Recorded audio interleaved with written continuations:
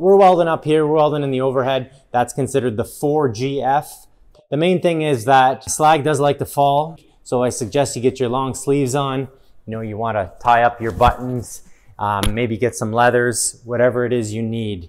I've got two little run-on and run-off tabs, and they're going to help me when I'm starting the arc. So if there's any sort of porosity or anything like that, it's going to get deposited on that plate. We don't have any stamps on our plate today because this is a practice plate. However, if it was a test day, the inspector would come and start stamping the square side or the 90-degree side. You get some markings on it, some coupon numbers, and the inspector will come and indicate where you're going to stop. So the stops are 4.5 inches from one end or 1.5 inches from the other. And we're going to do another stop, either 1.5 inches or 4.5 inches from that end. 2 stops. We always start on the square side. Our weld must be no larger than 5/16 of an inch, and our leg lengths must not vary more than a 32nd. Make sure we clean our plate off well, get rid of any rust or any heavy mill scale and stuff like that. We want to improve our chances. Just a reminder, if you're assembling your plate yourself, your tacks should go on the back side and no larger than 3/4 of an inch from the edge of the plate. Once that's done, you can clean up your tacks, clean the slag off, clean the inside of your joint, and then start putting your runoff tabs on. Okay, as always, I'm using a low hydrogen 7018 electrode from the rod oven. I've got 1/8 of an inch in diameter. The standard tells me that it has to be 1/8 of an inch or greater. We choose 1/8 of an inch. Remember, on every single pass, you want to use a fresh rod. We'll burn these up afterwards. 2 of the most important tools that I'm going to need are your chipping hammer and wire brush, like always. And I have an angle grinder here, and that's to hit it with it afterwards to get rid of any sort of residual. Remember, we're not allowed any sort of metal removing tools, no abrasive discs, or any sort of blades or any saw blades, anything like that, okay? I got myself a pair of pliers just to sort of handle my plate. I've got a chisel and my hammer, and that's to remove any sort of spatter or any leftover slag. Talking about leftover slag, I've also got myself a nice pick here. And again, that is to get in there and remove any debris. Doesn't matter what you use. I'm using an old piece of tungsten here because it's harder than the mild steel itself. Let's keep in mind we need to protect ourselves here. I've got my long sleeves and my long pants. I'm dressed in my Canadian tuxedo, which is made of all cotton. I've got my beanie that's going to protect my head and my ear from any sparks. Probably the most important thing here are my clear lenses, my safety glasses. Those are going to protect my eyes from any sparks or chipping slag, anything like that. I've got my gloves, of course. And then last, I've got my Shade 10 helmet. And all this is good enough for me to get started. We'll be at about 115 and 125 amps. Again, we're welding with that 7018 electrode, 1/8 right out of the oven. I've got my plate up where it needs to be. I came in and I gave myself an extra little tack in here because this plate needs to stay fixed. We can't take this down now. The inspector will come and visit you to examine your stops. You can see that I've got something set up, and this is really just to rest my arms on. So you really want to get comfortable. If you've got a heavy whip or a heavy stinger, you really want to be able to brace yourself with this. Some people like to freehand it. That's just not my style. I want to get as comfortable as I can. Here you can see me sticking a little bit. Thankfully, I did that on my runoff tab and it didn't become part of my weld. Once again, I'm welding along. I'm keeping a nice tight arc length here. I'm comfortable. I'm watching the toes of the weld and I'm watching that bead sort of climb up onto that square side. Remember, these are probably the most important welds of this whole joint. So I'll make sure that we've got proper technique. I've got a 10-degree drag angle, and I'm coming in at about half the included angle, which is about 45 degrees on that.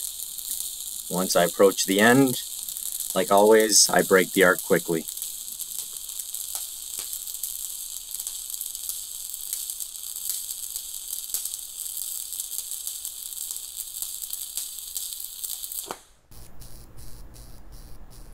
Okay, at this point here, I'd call over the inspector, come and examine, make sure that my weld is no larger than 5/16, and that it's up against that square side. I'm going to go ahead now and tie into that first stop on the square side. You can see me striking ahead a little bit, coming back to the crater, tracing it, and then moving back to my regular travel speed. This all happens pretty quick, so make sure we're using a fresh rod and we're prepared for this and we're nice and comfortable. Here you can see a finished product. I've got both my root passes in with the tie-ins, and there's enough room in the middle for that center pass. All right, with those tie-ins done now, it's now time for me to do that third pass down the middle. I just got a bunch of arc blow on my last tie-in, and it kind of threw me off a little bit. I think we're gonna be all right, but I'm gonna adjust a few things here. The first thing I'm gonna do is I move my ground and I relocated it to get a better work lead connection. The other thing I'm doing is I'm switching directions. So I was welding from this side in, now I'm gonna come from the inside out, right? Hoping that this will correct the arc blow. Once again, I'm lighting up on my runoff tab and I'm using that, and then I'm coming into the weld. So we're gonna travel a little bit slower, so get comfortable here. This is a bit of a longer weld. We're gonna make sure that we marry all those passes together and that backing bar and get it all into one. So because we're in the overhead position, we are susceptible of kind of increasing that arc length because your arm could drop, or whatever the case may be. So just be mindful of that. Keep a nice tight arc length. Keep driving that rod up into that plate. The weld metal wants to stay up there, by the way. It wants to stay up into the heat. So watch the toes of the weld, and then once you get to the end, use that runoff tab again and break the arc. Here we have all 3 root passes complete and cleaned up. So now it's time to start filling. So I'm going to work my way over from one side to another, and you start on the square side. So a stringer bead on the square side, and then you're going to put one down the middle and then one up against that bevel side. And you're probably going to do that one more time, and then it'll be time to cap.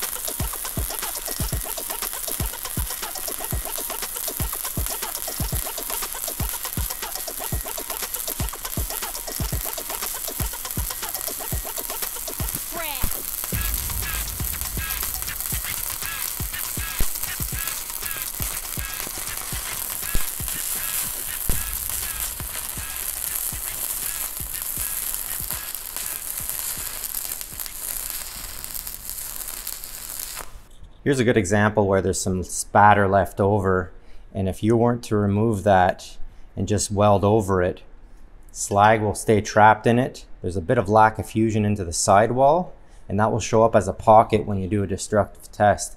So this is why it's very important to remove any of that spatter and get rid of any slag. So once I hit it with the chisel, I'm going to come in here with my, my pick, whatever, something sharp that you have, and we're going to remove any leftover debris in there.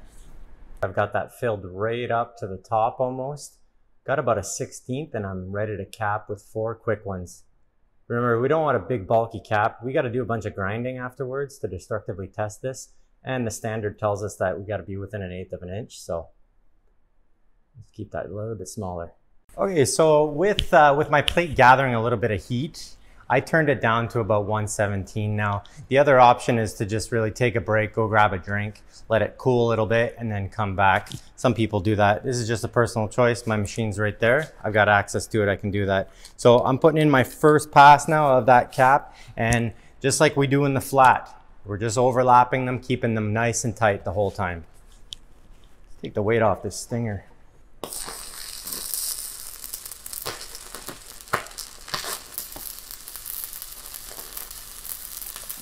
This being the first pass on my cap, I'm sort of biting that edge of that plate just enough to say that I'm covering it and that I don't have any underfill or any undercut, and I'm traveling along. We want to keep this one nice and straight because this one's going to be the base for the rest of the welds. They're all going to sort of work off this one.